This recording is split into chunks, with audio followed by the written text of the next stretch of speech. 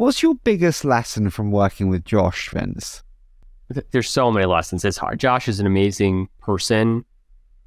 I think, and this might, this is not about investing, but I think with Josh, my biggest lesson is really that, like, to be successful, you don't have to compromise on all of the things that are important that are not your career, your family, your friends.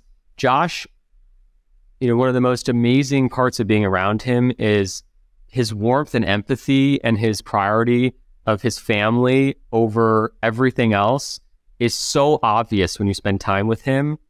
And I've respected that so much about him. And I think it's even changed the way that I prioritize how I run my life. I love that, and I totally agree with you. That's lovely to hear.